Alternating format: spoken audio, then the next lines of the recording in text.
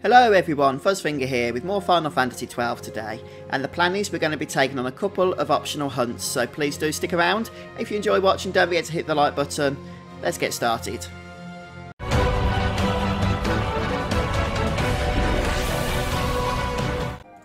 What I've done then at the end of the last episode and just before this one is use the teleport crystal from the village to Rabanasta and then made my way back up to the northeastern area of the Sandsea pub so that we can go ahead and see what new hunts may be available to us. And we've got the white moose, the ring worm and the Maralith, so we're going to go ahead and select all of these. The white moose is probably going to be the hardest because it's very resistant to physical attacks, but there's something we can use in order to take that guy out quite quickly, and it's called Belias. Okay, thank you. So we'll go ahead and select the Ring Wyrm. A lesser dragon. Sounds frightful. And that's in the Lowtown area. And then finally the Maralith, the petitioner I meant in the Lowtown area.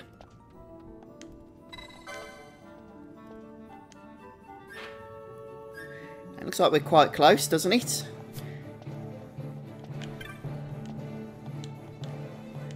So let's just see which person in this room the final hunt was for there.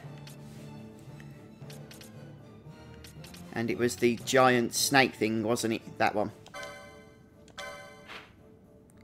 It's Tavern Master. Okay.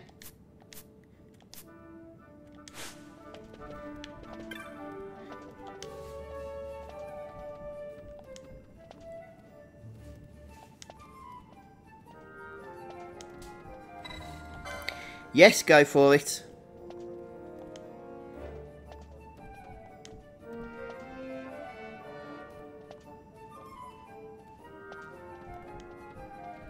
So we need to go to the Zertinan Caverns in order to complete this hunt. But let's go and speak to the petitioners for the other hunts before we do anything else at this point. So then we can just go around and slaughter them all. At least that's a theory. Hopefully we won't get slaughtered doing so. Make sure, by the way, you just stock up on any magics and techniques and gambits that you might not have at this point that are available for purchase in Rabanasta. You should be able to sell a load of the loot we've been collecting in order to make up for the gil that you're going to need to do that. So let's have a look at some of these other hunts that we have now picked up. We've got this one. The one we've just looked at. And where's the other one? Ah, here it is. So this is the one where we need to head into Lowtown for.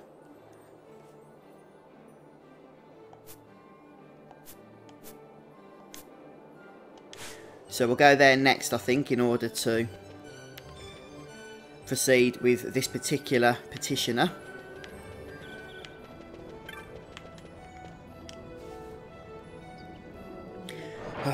Gonna have to open the menu again. I forgot the one that we need to speak to, the actual NPC, if you like.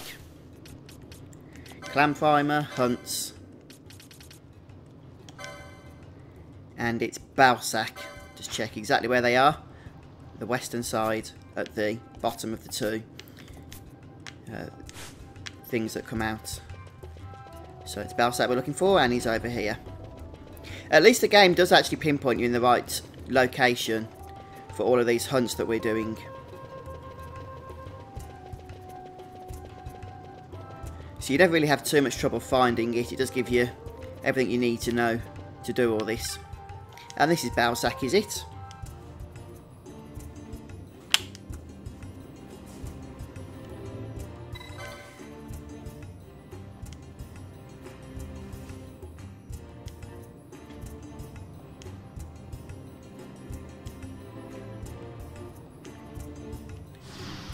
So our next hunt, the Ring Wyrm, is now ready to take on as well.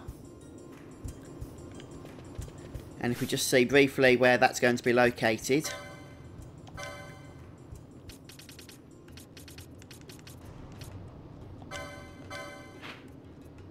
Okay, looks like it's in a nice unexplored area.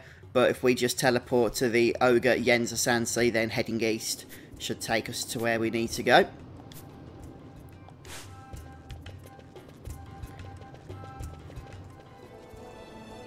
Here they are. The person we want to speak to is this Moogle here for this final hunt.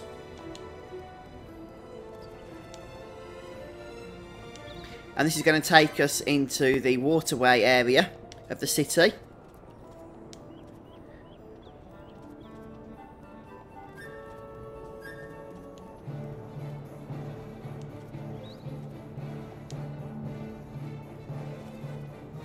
So we've got 3 hunts to take on at this point. And we're going to make our way over to the teleport crystal now. So we're going to take on the second hunt first. That's the one that we have found in the unexplored area that we picked up from Lowtown.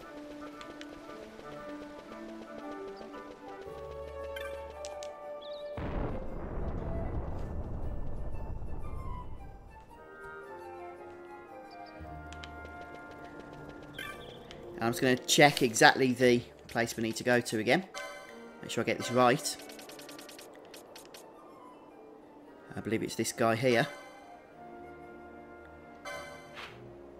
Yes, we need to go to the Ogre Yenza Sansi.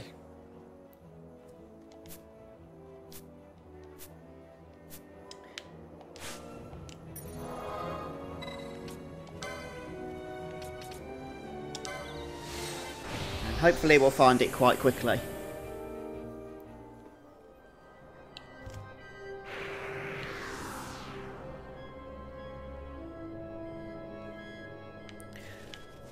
Right then, so before we actually go to the enemy itself, I'm just going to check our gambits for a moment.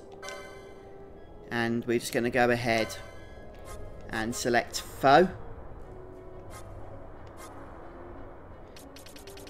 Protect.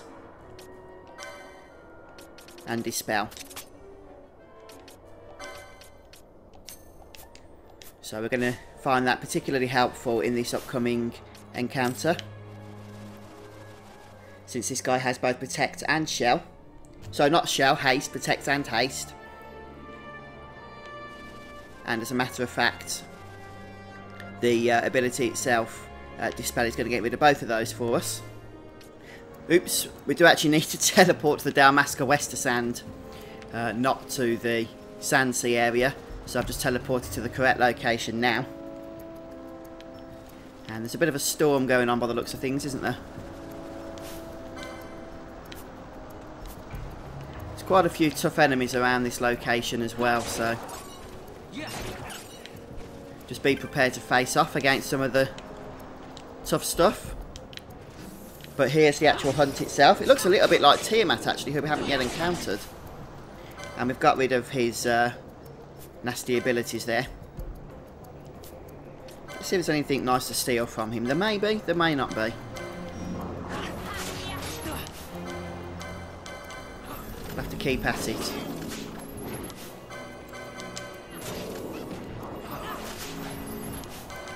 Couldn't steal, yeah, it's going to be annoying.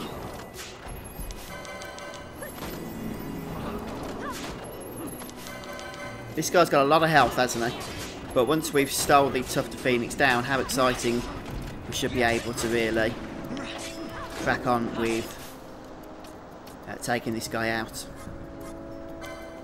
Let's get some Asunas going on here.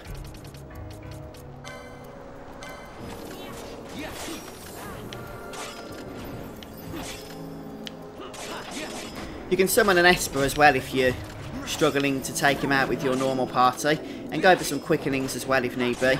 I can't actually form great quickening chains at the moment due to the lack of actual quickenings themselves. Got immobilised again, but I'm still hitting him, so I'm not going to worry about moving.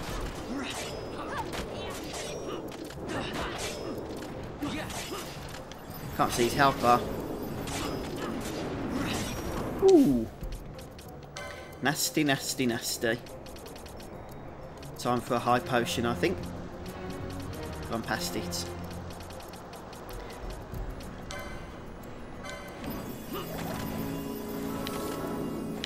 So yeah, these guys, these hunts now are starting to get a little bit on the tricky side of things.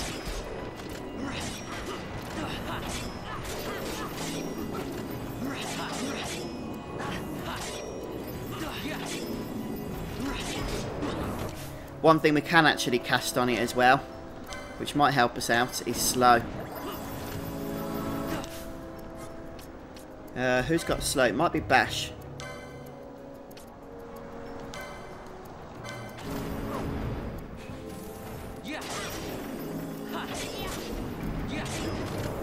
Yeah, that's going to hopefully be beneficial to us now as we go through the rest of this fight, just to reduce some of the damage that we're taking, especially Varn. Yeah, just keep us nicely healed.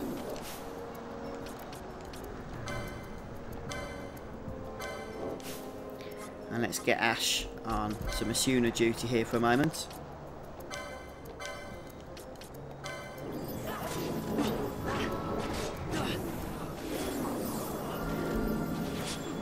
One of the good things, by the way, about using Belias, and I might just do so at this point, is the fact that he actually is healed by the monster's breath attack.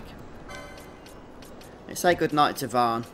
No, he's been targeted. How can he be targeted? Oh, right, by the party member, okay.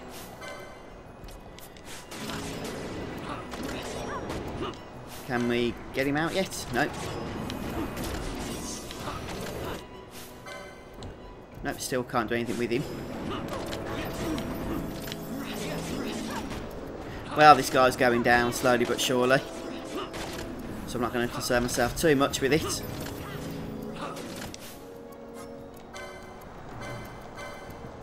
But yeah, Belias is a good option in this encounter.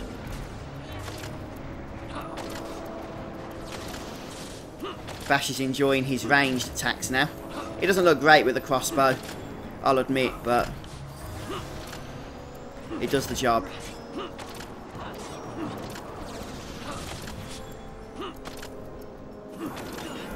Varn's infuse ability isn't always wonderful when he's got low MP, since it actually does damage to him rather than heal him. I need to have a look at some of those gambits, I think.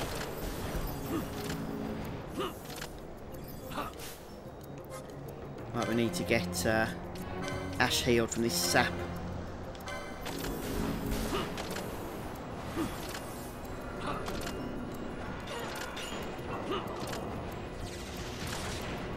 Right, we must be able to get Varn out of here now anyway and bring someone else in for a moment.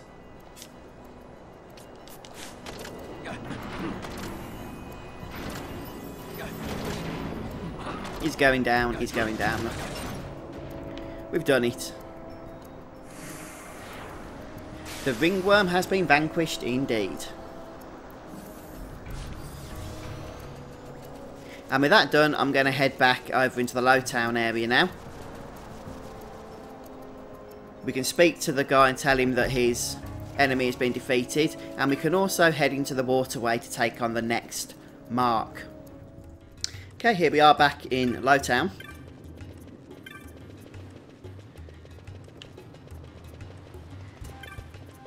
So first of all, we are going to just head to the petitioner for the hunt we've just destroyed.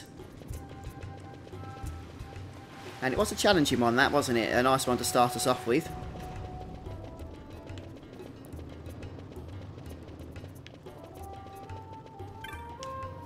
It's our Balsac here that we've done. Get our reward. A moon ring and an ice brand. Very nice.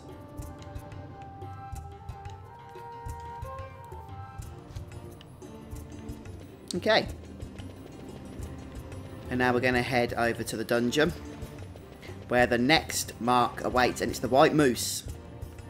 Okay, it turns out the other two hunts are just a little bit too powerful for our party at the moment.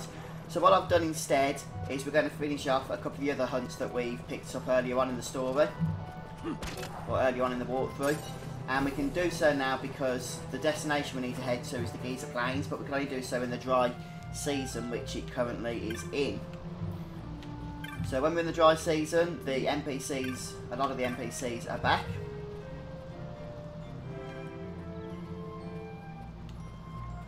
That one wants us to actually come in the rain. But there's definitely stuff we need to do here in the dry. including somebody we need to speak to from the last hunt.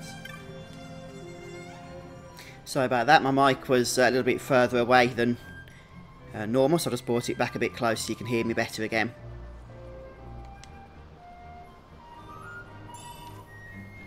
And we get 2 remedies, which we were expecting. I did mention that in the last episode.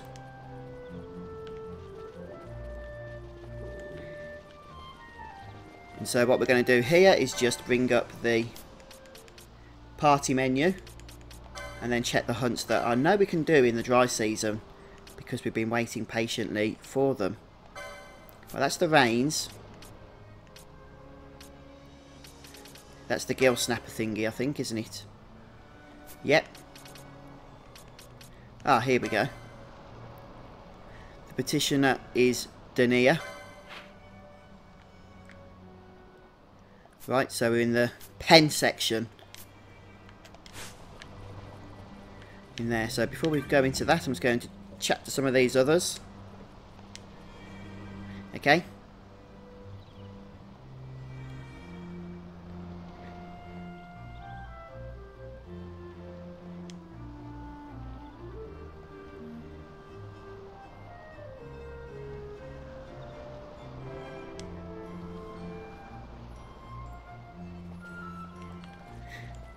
So let's head on inside here now and speak to Dania.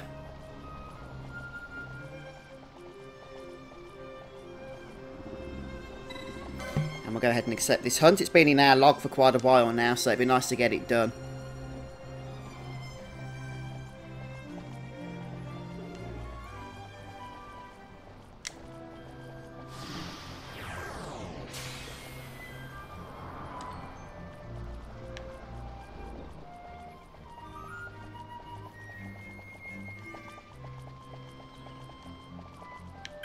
Okay, so let's just head once again into the clan primer in order to see where this latest hunt is going to be located. Okay, well that's helpful, of course. Right, so I think I know where it's located now. We need to head over into the area to the east. We're looking for the north bank. Okay, so this is where we need to be. But it won't appear while there's other enemies around, unfortunately. So we need to take care of the other fiends before we go ahead and find it. So similar to what we did with one of the other hunts in the last episode, we need to just kill everything and then re-enter the area in order to actually locate it. And it looks like we're in action now. You do have to kill the neutral mobs as well, unfortunately. If you're doing this at a lower level, you'll want to also destroy the protect that the hunt mark has on itself. So by all means go ahead and dispel that. But that's the Cluckatrice for you. So we're just going to head back at this point and hand that mark in, or that hunt in. It's nice to get that one completed. It's been in our quest log for a while, but because the plains have been rainy the whole time, we've not been able to do it until this point.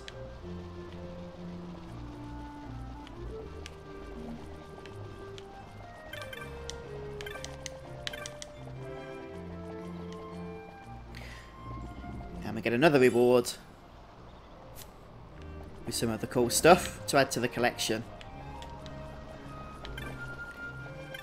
Okay, so there's a few hunts left at this point that we can't do now for whatever reason, either because we need to come back here when it's rainy once more, or the other couple of hunts are just too challenging for our particular level at this point in time. So we'll do those in a future episode. But I'm going to finish things off here today, and then we'll pick up next time, probably with the story again for a little bit, and see how we get on with that. So thanks for joining me. I hope you've enjoyed watching. If you have, don't forget to hit the like button and come back soon, and we'll continue on with more Final Fantasy XII. Cheers all. Bye.